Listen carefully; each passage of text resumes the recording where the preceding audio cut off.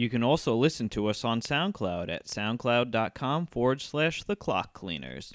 Hello and welcome to the Clock Cleaners podcast. I'm Matt. And I'm Keith. And today we're doing Smackdown from February 6th. Yeah. So Smackdown happened. Smackdown. Yeah. No, it wasn't that bad. Well, I've definitely seen worse shows. It seemed to be paced strangely because there was a lot of like backstage stuff. And we have over a month till the next pay-per-view. So we're in that nice, slow burn. Yeah, pretty much. Yeah. So yeah. The show opened with Shane coming out, and to at least in my opinion, I'm like, oh, that's not a good sign. Well, last night we got a nice match to start the show, and then this week we get Shane. Yeah. Sad. Or today. Yeah. Well, yeah, it's this week's show. Yeah, that is true. Once a week. So. Fair enough. So basically, Shane says that he thinks that Owens and Zayn don't deserve title shots, but normally he would be okay with the main event of them two. Yeah. I don't quite understand why he needed to say that. Because he wants to see them tear each other apart, but he doesn't think they should be rewarded for. Yeah, I guess that's what he was getting. Yeah, I suppose. And then he says that he believes that there is somebody who does want to see them have title shots, though, which is Daniel Bryan. Yeah. And he calls Daniel Bryan out. Bryan comes out. He says that this is the land of opportunity, reiterating the same old stuff. Oh, yeah. And then he says that obviously Daniel Bryan's not listening to what the fans want. Then we get a Rusev Day chant. Well, yeah, of course. And then that's who they actually want. Yep. And then Shane says, duly noted. And we do know that Rusev is getting a U.S. title shot later on in the night. Yes, and we can only imagine how that's going to go. Yep. Anyway, so Daniel Bryan says that I am actually listening to what the fans want. And, for that, I kind of deserve a pay raise for whatever reason. And then Shane goes, well, like, you were obviously a very important wrestler when you were, he didn't call him a wrestler, but you were very influential with the Yes movement. But the Yep movement is just a cheap imitation. And you are trying to basically live through Kevin and Sammy with the Yep movement. Yeah, which I guess they've been planting the seeds of. Yeah. That's kind of. Yeah. And they've definitely been suggesting it. But at this point, AJ comes out, and he says that it seems like SmackDown management is more interested, or they keep on is obsessed with Kevin Owens and Sami Zayn. And he thinks that it's best if they just leave it alone, let him take care of his own business, and he'll face whoever wins. Yeah. He told them to stay out of the match tonight. I'll take care of it. Yep. So yeah. Yep. And we go backstage, and the New Day are in the back with all three of them, obviously, and they are answering Twitter questions because apparently it's Ask the New Day, right? I guess the so. hashtag because they had nothing else to do. So I think they were asked two questions in the segment. They were both about Corey Graves, or no, at least the first one was a dumb, irrelevant question. Okay. And the second one was who's got the best jabs in the WWE? Was that what it was? I think so. Yeah, and because they didn't say anything about Booker or Corey. Yeah. But it was clearly a shot at Booker T because he kept on him and Corey Graves seemed to have gotten some heat since Booker was released. Yeah. Or not released, but like removed from Raw. Yeah. Because Booker seems to think that it's Corey Graves' fault that he's not on Raw anymore, despite the fact that it's obviously Booker T's fault that he's not on Raw anymore. Hey. I'm sure there's a million factors playing in. Well, I guess that's true, but the most obvious is the fact that he's a horrible, horrible commentator. It was entertaining, though. Yes, but not for the right reasons, exactly. I think Booker T said something about hitting Corey with jabs if he saw him in the street or something like that. Got into fisticuffs. Yeah. And so that was Big E taking a shot at Booker T. At least it seemed that way for the very least. Or like I said, they could cover it up because of Big E and Corey, their little on-stage thing. On-screen thing. Yeah, because Corey Graves had his ongoing war against pancakes recently. It's been SmackDown's best feud. It's true. It certainly has been. So we have AJ walking backstage, This was actually good. Shinsuke pops up, and he obviously has to remind him that he's going to win at Mania. Mm-hmm. And that was it. Yeah. That was the entirety of Shinsuke on the show. Mm-hmm. He just reminded AJ that he's going to win at WrestleMania. Well, it was cleverly placed because AJ is so worried about Kevin and Sammy, and then all of a sudden, don't forget, I'm still here, AJ. Yeah. Don't forget about me. So it's them for once making sense of the fact that the match isn't going to take place for a couple months, where they don't even because a lot of the times they'll like shoehorn like Shinsuke into the feud when he doesn't need to be. No, absolutely, because from the current things that are happening, that AJ is going to face Kevin or Sammy at Fastlane, and just introducing Shinsuke in a little bit is perfect. That's the best way to do it, because once that's over, you can just go full blown with the Shinsuke AJ feud. Yep, exactly. Makes sense. Good job, WWE. Sometimes you know what you're doing. Very rarely, but sometimes. Hey, it happens. Yes.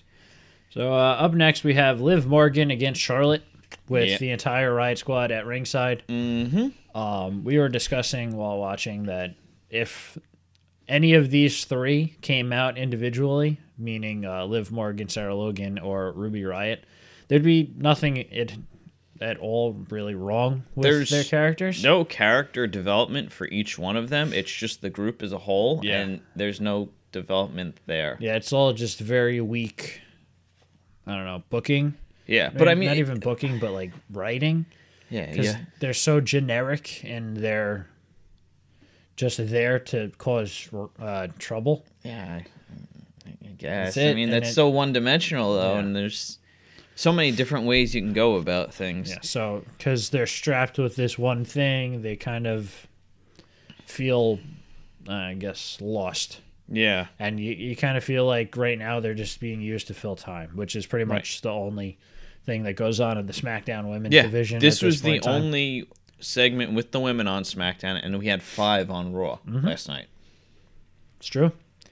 But yeah, basically what happens is that the Riot Squad kind of get involved, even though they didn't go after Charlotte. I don't think they were just helping. Yeah, well, Liv. I think did they get up on the apron? I could have swore she just got kicked out because they threw Liv back into the ring. I thought they got up on the apron once or twice. Maybe, but they didn't actually attempt at Charlotte. No, well, yeah, because Sarah Logan had gotten her attention, Charlotte's, and then Ruby pulled Liv out of the ring. Oh yeah, that's right. Yeah. And that's when they got kicked out. So they get kicked out of the out of ringside, and then obviously Charlotte makes Liv tap out to the figure 8. That's it. So that was no surprise there. Nope. Very inconsequential match. Didn't mean anything. Nothing came of it. So. I mean, a big part of this is obviously the time between here and Mania. Yeah. And I wonder if they're still not sure what they're going to do. Yeah, with the whole women, with Asuka, because... Or how Ronda Rousey's going to play into the whole thing.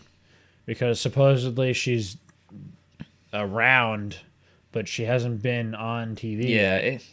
So, who knows? It's weird what they're doing. And it really does seem like the idea is to have Asuka face whoever is the Raw champion. Well, that's the way Kurt made it seem. Yeah.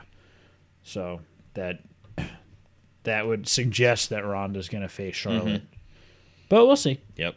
So we have a backstage interview where Renee goes up to, I guess, Kevin Owens' personal locker room. And she asks him about the match and if this will affect his and Sami Zayn's relationship.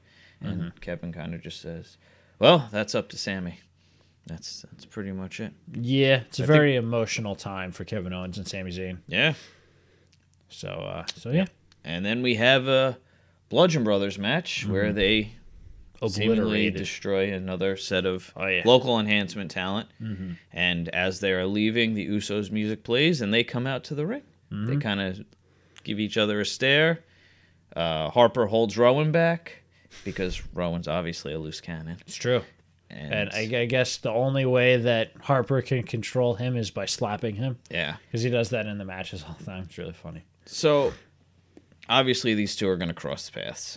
I would imagine so. This is probably going to happen at Fastlane, right? Are we actually going to get some backstory on the Bludgeon Brothers? No. We're going to get information here? No. They're just big, mean guys with hammers? Yes. You got all the information you needed in those vignettes. Harper, Rowan. I guess. That's it. That's all you need. You don't really need much. For Rowan, no, but I mean Harper could. There's so much more they could do with his character development. I know. They could have kept him a single star. They could have put him in the match for the WWE title last year at WrestleMania. Did they? No. Exactly, because they don't see it. I don't know why, because he's great. Don't they listen to the fans? They don't. Shane's a damn liar. They can say they do all they want. They most certainly do not. Yep. Anyway, so we come up next. Well, yeah, while the Usos are in the ring, they say basically that the Uso Penitentiary is a state of mind, and that they're in the heads of the rest of the tag team division. They control everything that the rest of the division does. Well, they need permission, the rest of the division, basically, to do anything. Yeah, and they're just saying how they went from being the colorful Usos to being the tough Usos and stuff like that. Yeah, they basically said how they reinvented themselves, and it was good. It made really, sense. Yeah, it showed just what a difference a year makes, and if creative just kind of I don't know how much influence the Usos had into this. I would imagine that they had a good deal of influence on their like character, because I mean, even watching like Total Divas with they act like they act on TV. Exactly. Now. Yeah. So or the ride along that's coming up. Oh, that we saw this week, and I think coming up again, right? Or no, was that just that one? There's just that one. All right. So, but yeah, basically, what this did was show anybody who didn't really know who the Usos were right now, and kind of showed them what they are. Yeah. So we're gonna build them up just to be beaten by the Bludgeon Brothers. Brothers. That's not gonna happen. Are you out of your mind? No, because they're gonna have the Bludgeon Brothers with the titles, and then the Authors of Pain are gonna come in. Why? I don't know. That doesn't make any sense. It doesn't have to make sense. Why wouldn't you put the Authors of Pain on Raw? There's no other tag teams on Raw. Look, what are your sources? There's no sources. Your crazy nonsense coming out of your head? Yep. It's not going to happen. You are incorrect, sir. Well, what are you going to do with the Bludgeon Brothers? Are they just going to fade into obliteration? Yes. It's true. That's what's going to happen. I guess so. Well, no. They'll be like the Wyatt family. Yeah, pretty much. Well, coincidentally, they're the same people. Wow, that is true. So up next, we finally got to see the unveiling of the top 10 lists that Daniel Bryan introduced last week, right? Yup. This is the most nonsense kayfabe crap I've ever heard. This was something. This was supposed to be a list, I guess, of superstars that were going to get opportunity, right? No, it said that this is the list of the top 10 superstars as voted by the superstars, right, based off of how they were or how their in-ring matches and their backstage thing. I could have sworn they talked about something about capitalizing on opportunities. No, they said that depending on, like, this could influence opportunities in the future, but it doesn't necessarily mean like this is an order that they're going to get. No, I gotcha. Yeah. So this is the list starting from 10 to 1. Number 10 was Ty Dillinger, the guy who's been on TV twice since coming up. And he lost to Baron Corbin last week, and Baron Corbin wasn't on the list. Yep. Randy Orton, who wasn't on TV last week, had a lackluster performance at the Royal Rumble. Hasn't really done anything since coming back last year. Or I should say since jobbing to Jinder Mahal several times over the course of the summer. Then you have Becky Lynch, who should be higher on the list. But even though she's done nothing as well. Exactly. But just based off of who she is, she should be higher. Yeah. Yeah. Then we have the Usos at number 7, the tag team champions. At number 7, the hottest tag team in the WWE right now. Pretty much. They've gone over, they went over the bar. You can't say the bar are hot because they keep on dropping the titles and picking them up again. Yeah. And then number 6, the New Day, who lost the titles to the Usos. Then you got number 5, Bobby Roode, which makes sense. Number 4, Bob Roode, get it right. Sorry, Bob Roode. Number 4, Naomi, who also hasn't done anything anytime recently. And then we got Shinsuke, which makes sense. Then Charlotte, then AJ. So the top 3, at least, makes sense. Yeah. But it's so dumb. Because clearly this was made up by writers. So what is the purpose of having them? What is the purpose of this if it's not going to be people who are actually relevant? Nothing came of this. The only mention of it was by the New Day later on in the night. No, it was a segment next. Yeah. They showed everybody's reactions on Twitter. Yeah, but that doesn't mean anything because it doesn't affect the story because stuff happens on Twitter all the time and they don't really make too much mention of it. So, whatever. Yep. And then so we go backstage and we're still asking the New Day questions, and somebody asks a question about their ranking, and they said, if each individual member of the New Day was ranked, who would rank the highest?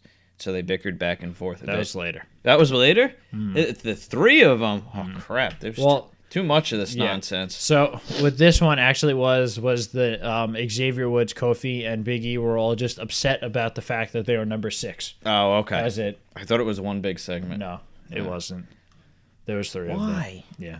So unnecessary. Yeah. So I mean, I understand it because the New Day are basically your biggest attraction on SmackDown. They are the most over team. Yeah. But it doesn't change the fact that they just haven't been booked strongly lately, which is the basis of what this is supposed to be. Yeah. So they could have just come down to the ring, picked up pancakes, threw them at Corey Graves, and then went to the back. That's it. It's true. Also, during this, Big E took another shot at Booker T. I can't remember exactly what he said, but he did take another shot at him. Yeah. Hell, I don't even remember the segment, so I'm not going to remember what was said. It's true. After that, we have a Rusev and Aiden English phone promo. English basically says, Bob Roode, you are going to lose to Rusev on this glorious day of Rusev Day. And then we see Rusev working out. And he's all pumped up. And what does he just scream like Machka or something? Yeah. So Rusev is ready to take the U.S. title. That was that. And then we get the match. Yes. So this match went through technically 2 commercial breaks. It did. We built up to the first commercial break with a bunch of rest holds and slow pace. And then we got through the second commercial, and we finally started to pick up the pace. Yeah, and then we kind of got the end of the match. Yeah. They kind of traded, I guess, trying to get their finishers off. Yeah. Rusev kind of doesn't really have a finisher. He was trying to put him into the accolade. I know, but I'm just saying, like, it's not necessarily him trying to. Yeah, I guess kind of. Yeah, because he was trying to put Rude into the accolade, and then Rude rolled him up. Yes, there was some stiff Machka kicks and such. But inevitably, Rude is able to hit the glorious DDT for the win. Yeah, like I said, the match, it wasn't bad. It wasn't just a bad match. Like, it was unnecessarily long. They could have just done another segment or have someone else on the show. I mean, it didn't need to go through 2 commercial breaks. Yeah, it's true. So after the match, Bobby Roode is celebrating, and strangely, Rusev and Aiden English are also in the ring. Just in the corner. Yeah.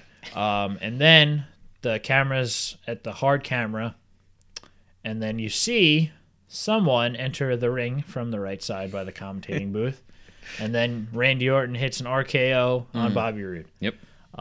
So I guess that'll be Bobby Roode's next. Let's finish the segment, and then we'll talk about it. And then he hits Roode, and then English goes to run away, but and turns around and runs toward him. Yeah, and then he finally hits Rusev with an RKO.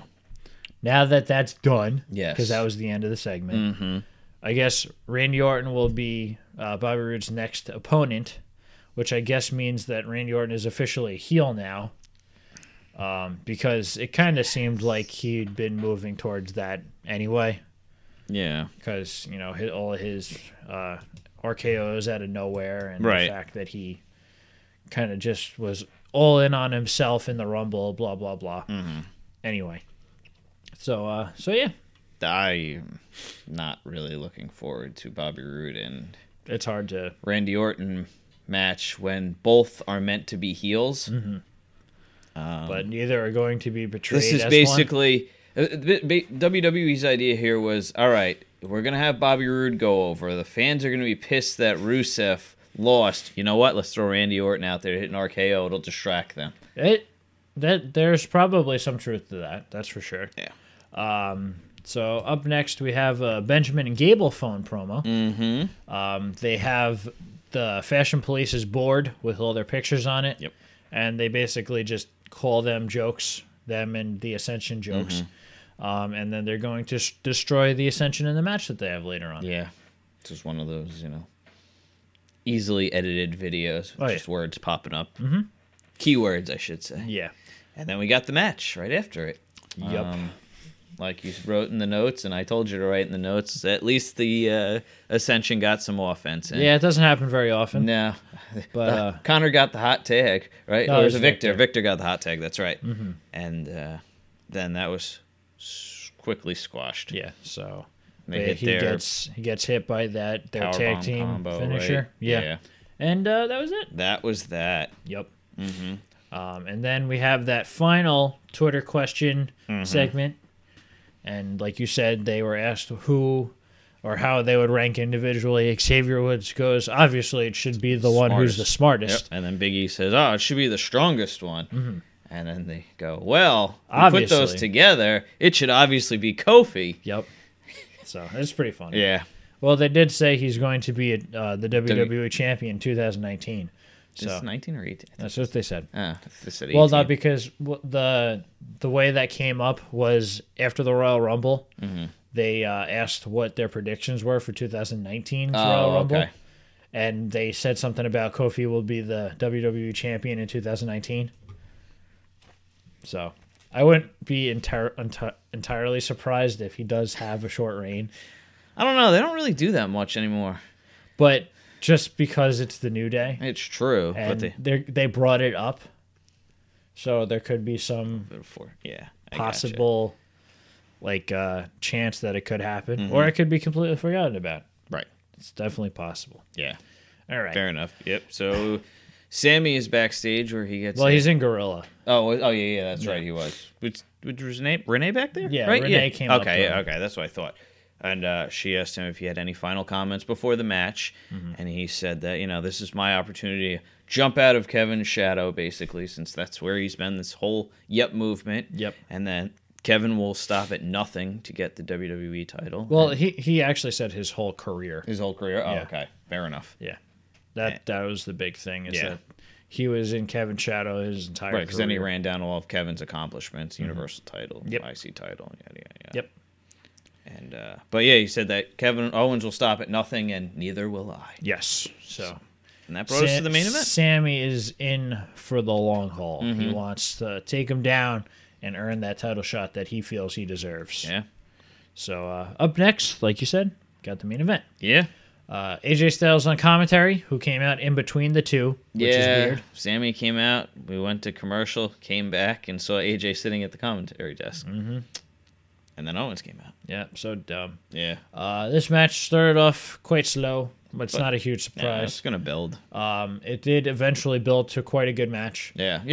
Sami Zayn got in a lot of offense. He was looking very good. Well, in the beginning, when Zayn was actually going after Owens told him to stop going so hard. Calm down. He tells the referee, tell him to calm down. Classic Owens. Yeah, he is always so good with that, the verbal stuff in the ring. So Sammy hits a tilt-a-whirl DDT off the top ropes. He hits his through the middle rope on the outside DDT. Oh yeah, that right. move's awesome. By the turnbuckle. He did hit a Blue Thunder bomb. He went for an exploder suplex in the corner, but Owens didn't let him. Owens went for the cannonball. That's when actually Sammy picked him up and grabbed him into the exploder, but that didn't happen. Right. And then eventually the two of them spill out to the outside, and Owens is out. Yeah. And then Sammy walks up, she's like, "See what I did? That's gonna be you." Yeah. And then AJ goes, "Yeah, I see him. Why don't you go finish the match?" And Sammy's still looking at him. He's like, "Look, you look at me when I'm talking to you." And then he kind of grabbed AJ's chair and kind of pulled, because I guess AJ was turned around talking to a fan or something like that. And then that's when AJ gets up, pushes Zayn, punches him, punches Owens, and the ref throws away the match. So I guess at that point we're like, oh, I guess we won't have a challenger. Yeah, because it was 9:58 at this point. Yeah, and then over the loudspeaker you hear Yeah, there's a very looking around the ring sound. At first I thought it was Shane. Yeah. But it turns out it was Daniel Bryan. He comes out. He says it's not happening that way because at Fastlane it will be. They will both get title shots in a triple threat match for your WWE Championship. So it'll be Kevin Owens Kevin Owens versus Sami Zayn versus AJ Styles for the WWE title at Fastlane. Yeah, that makes a hell of a lot more sense than a handicap. Well, the handicap match. Well, that's true. Or a one-on-one. Yeah. So, but I mean, it makes sense to build from that to this. But, and then this could lead to a match between Kevin and Sami at WrestleMania. Or have them be friends again and have a tag match at WrestleMania. One or the other. Well, you're going to have them in a tag match against? I don't know. Anybody? Bludgeon Brothers. That's what they're going to be doing. Okay. And you say my ideas are crazy. Well, it's better than yours. I guess so. Let's have them beat the Usos. Get out of here. Get out of here. You mean you don't think it'll be for the tag titles? What? The Usos against the Bludgeon Brothers. Oh no, versus... they're gonna face them. No, the Bludgeon Brothers versus Kevin Owens and Sami Zayn. Oh no, that won't happen. It's just gonna be on the pre-show. It's gonna be Kevin Owens and Sami Zayn against the Bludgeon Brothers. Right. Yeah. Why not? Okay. When was the last time Owens wrestled on the pre-show? Probably much more recently than you think. When did him and Jericho wrestle Big Cass and Enzo? It was at SummerSlam. Was that on the pre-show? No, that was the opening. It was the first match. Honestly, I don't think he's ever been on the pre-show. Probably not. So unless he was in like a multi-man match that was on the pre-show, that would be the only way he'd be on the pre-show. Probably not, considering he made quite the statement when he first came in. It's true. Yeah. But oh well. All right, let's finish this. All right. Yeah. So we have a while to go before Fastlane, so it's gonna be slow. Yeah, some filler here and there. Blah blah blah. As long as we get some movement forward. It's true. But yes, that was our SmackDown review. If you liked what you saw here, please like, share, and subscribe. Bye. Bye.